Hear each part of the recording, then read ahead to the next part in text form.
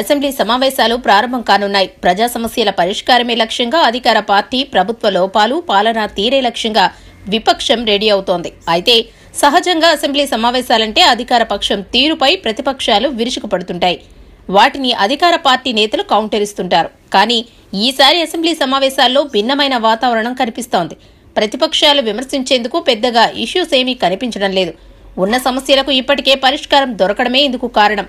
ఇసుక కొరత సమస్యపై అధికార పక్షాన్ని ఇరుకున పెట్టే ప్రయత్నం చేసింది ప్రతిపక్షం. ధర్నాలు, ఆందోళనలు, మిలియన్ మార్చులు కూడా చేశాయి. ప్రభుత్వ తీరును ఎండగట్టే ప్రయత్నం చేశాయి. కానీ కొరతకు తాము కారణం కాదని, కేవలం నదుల్లో నీటి ప్రవాహం వల్లే ప్రభుత్వం స్పష్టం చేసింది. ఈలోపు నదుల్లో నీటి ప్రవాహం తగ్గడంతో ఇసుక కొరత దాదాపు తీరిపోయింది. కొత్త పాలసీ ద్వారా ఇసుక రవాణా కొనసాగుతోంది. దీంతో ఇసుక కొరతపై విపక్షం మాట్లాడేందుకు ఏమీ లేదనే చెప్పాలి. సర్కారీ పాఠశాలలో ఇంగ్లీష్ మీడియం సరికాదనే వాదనను విపక్షం తెరపైకి తెచ్చింది. కానీ పేద విద్యార్థులకు కూడా ఇంగ్లీష్ మీడియం అనే ఆలోచన పార్టీలు వ్యతిరేకించినా ప్రజలు అంగీకరించారు.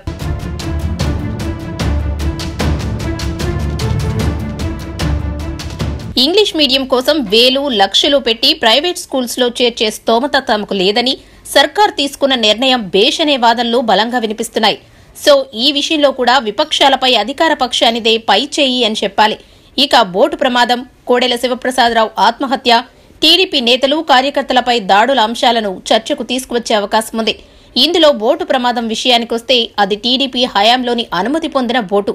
పరిధికి మించి ఎక్కువ మందిని ఎక్కించడం, బోటు పరిస్థితి కూడా బాగోకపోవడంతో ప్రమాదం జరిగిందనే కమిటీ కూడా చెప్పింది. కాబట్టి ఇందులో ప్రభుత్వ లోపాల కంటే అప్పటి అధికార పార్టీ లోపాలే ఎక్కువ కనిపిస్తున్నాయి. ఇక మాజీ స్పీకర్ కోడెల శివప్రసాదరావు అంశాన్ని తీసుకుంటే అది క్లియర్ కట్ గా ఆత్మహత్య అని తేలిపోయింది. కారణాలు ఆయనకు మాత్రమే తెలుసు. ప్రతిపక్షం ఆరోపిస్తున్నట్లు అధికార పక్షం వేధింపులే కారణమనే వాదనను చాలా మంది తప్పుపడుతున్నారు. కోడెల బిడ్డలు, టీడీపీ అధినేత చంద్రబాబు వల్లే ఆయనకు ఆ పరిస్థితి వచ్చి పడిందని వారు చాలా మంది అంటున్నారు. కాబట్టి ఈ విషయంలో కూడా అధికార పక్షం గట్టిగా కౌంటర్ ఇవ్వగలదు. ఇలా ఏ అంశం తీసుకున్నా ఆల్మోస్ట్ ప్రభుత్వ లోపాలు, తప్పులు ఏమీ కనిపించడం లేదు. ఏం చేసినా తిరిగి వాళ్లకే కౌంటర్లు పడే అవకాశం కనిపిస్తోంది.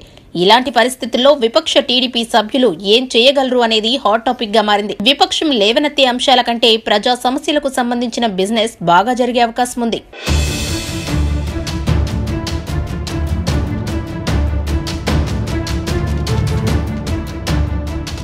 మీరెక్కడున్నా, ఏం చేస్తున్నా, ప్రపంచంలో ఏం జరుగుతుందనేది ఇప్పుడు మీ గుప్పెట్లోకి తెచ్చేసింది వన్లైన్ యాప్.